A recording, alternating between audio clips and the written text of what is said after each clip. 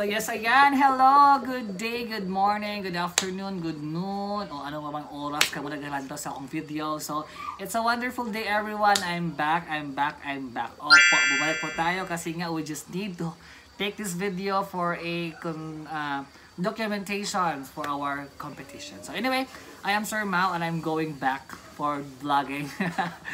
So at this moment of time, nagawa po tayo isang recycled art.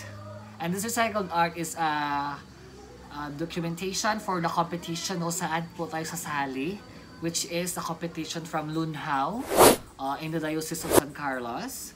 So we will be doing a face mask today. Opo, kasi nga as part of the youth sa aton nga parish, which is our Mother of Perpetual Health Parish, we will be competing for sa competition which is from LUNHAW. So anyway, gagawa tayo ng isang face mask which is i-base na to sa ilang criteria ang sa mechanics. So we have to do a face mask acquainted with the theme which is the home of God or the oikos of God. It says also the restoration of the home of God. Ganon. Looking on that theme or hearing on that theme, usually ang aton sa maobra is about nature and about the earth, because the earth and the nature or the universe rather is the home of God. And also the people itself is the home of God. So depende sa ato ang artistry kung paano siya ma-depict sa ato ang face mask. So for me naman if I would look on the theme which is restoration of the home of God, for me I will do a face mask which is two-faced siya, duwa ka side, no? So in that side, the face mask will be divided into two sides, no? In one side will depict the beautiful nature, the green and leafy nature, the preserved kayo nature which is cared by everybody, pinahalagahan, alikas na yaman, ganon. So super greeny siya. So, and the other side also will depict naman niya sa distorted, destroyed, damaged earth or damaged nature. So usually ato makita nila will be mga guba na, mga laya na, mga polluted air or water, something. Depende lang sa talong masusunod auto karon later kung ano ang mga ato nang butang dira sa face mask. Basta maamo na siya to idea. Then in between of that face mask, sa may simod, will be the logo of LUNHAW, which represent the people. We. Ganon. Kita nga mga Christians, kita nga mga children of God. Kita. So, that lang siya. Then, in the sense that, nakakasatunga, so, it's either for you to choose between there or there. Then ka, diba? So, the idea will be that, dala magawa ng idea nga, the preservation and the restoration of the nature will depend on us.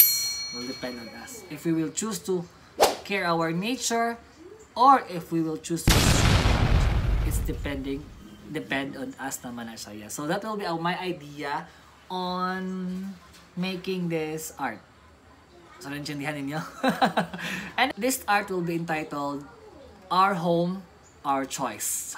Perfect! Anyway, so sige. So to make it going, I'll be back kay maghuwa na rin ko sa akong mga gamit sa balay, sa mga manghalungkat ta sa aton nga mahiwagang baul which contains our mga creative mga artifacts or mga gamit sa art. So sige, so I'll be back, so let's get it on.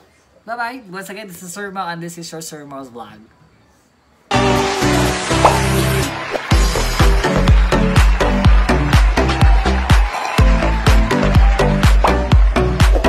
So we're back again, but there is moment of time para sa tubakan nato ang mga materyales na ating gagamitin sa paggawa ng isang face mask. O ayan, mga basura malang niya. So mga basura lang siya which makita lang sa diin-diin, mga suba-suba sa itong mga ubas sa una sa mga sa kapagirang mata kwarta. So ayan, so gagamit tayo ng face mask which is KF94 nga nami siya nga ay face mask kay unlike sa iba na face mask, flat siya din sa front pero pwede siya nimo ma-open, then pwede siya ma-ano na. So sige, so watch it ha. I'll just roll the video. You watch me how to do it. Watch me whip, watch me naming. I wanna game.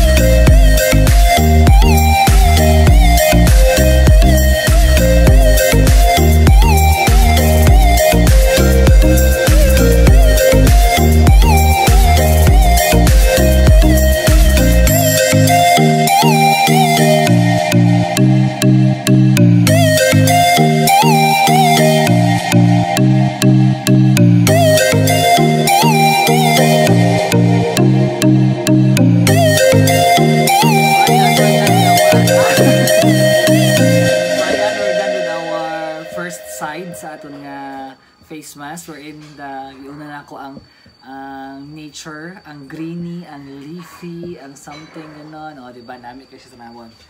So, if you can see natay bukid, which is green pa kaayo. Then natay blue sa ubos, which represent the water. And the mga plants, mga green, mga flowers, which represent the earth. And this one, the feathers, will represent the animals that live on the earth. And the rocks, which has natay rocks, natay mga rocks dira, napotay shells, which represent the sea. Ayan.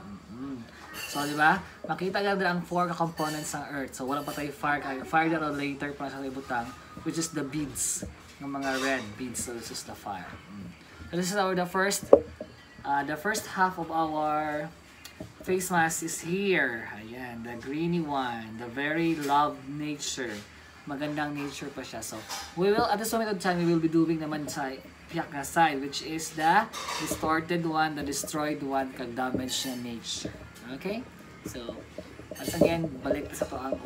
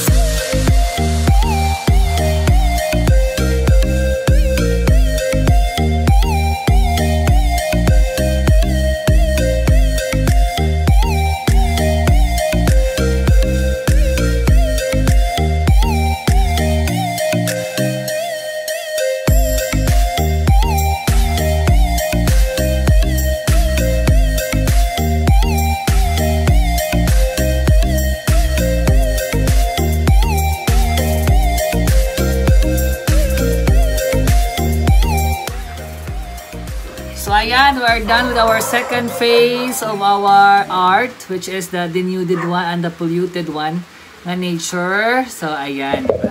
As you can see, puro laya atong gamit, parang mga laya din. And the middle, we have those stones, black stones, and the black water there, which represent the polluted water. Then, if you can see natin mga bits of plastic, sa mga basura. So, sa diin, ga-represent siya sa mga basura, ng ipanglabay sa mga people like us. No? So, siya. Then, the area nga sa mountain na ito is color brown na siya and black, which is, kung siya, denuded na kayo siya, sa kayo siya, may mga homestead ang katabo. And speaking of homestead, this output would not be positive if we, di siya kayo true to life kung hindi natin susunugin. So, susunod tayo, susunugin natin yung mga ito, sunugon to ni siya para daugin kung ano siya gin, ayan.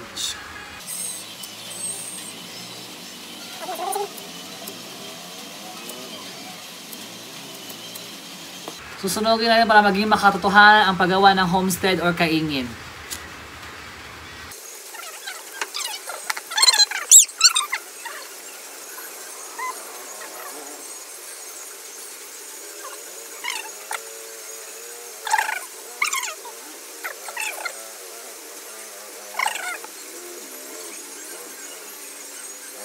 Ayan. So this is our finished product for the denuded part of the area. Ano ba face mo daw sa camera? Mali siya bounty niya.